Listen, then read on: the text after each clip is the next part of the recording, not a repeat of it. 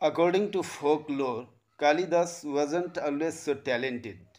He was good looking, but a complete dunce.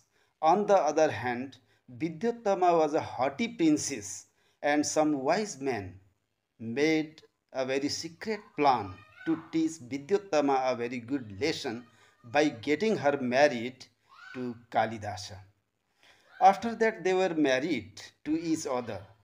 But soon after the princess realized that Kalidasa was a complete dunce, she threw him out.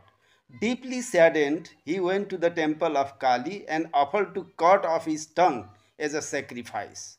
The goddess Kali granted him profound knowledge and wisdom, and he took on the name of Kalidasa, that is, the servant of Kali.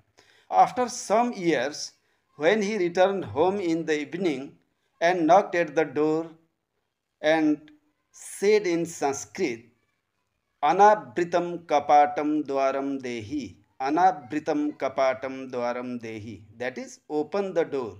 Open the door.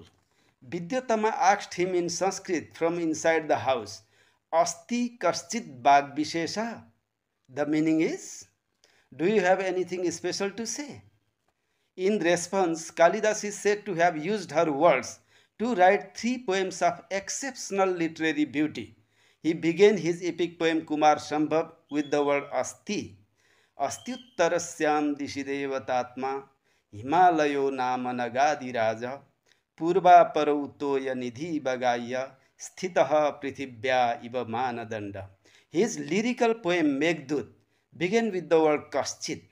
कश्चित् कांता विरह गुरुणा स्वाधिकारात् प्रमत्त शापे नास्तं गमित महिमा वर्ष भोग्येण भर्तु यक्षश्चक्रे जनकतनया स्नान पुण्योदकेषु स्निग्धच्छाया तरुषु वसतिं रामगिरियाश्रमेषु.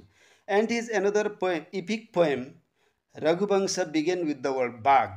Vagartha vivasam prikto Vagartha pratipattaye जगतः पितरौ वंदे Parvati परमेश्वरौ. And that's all.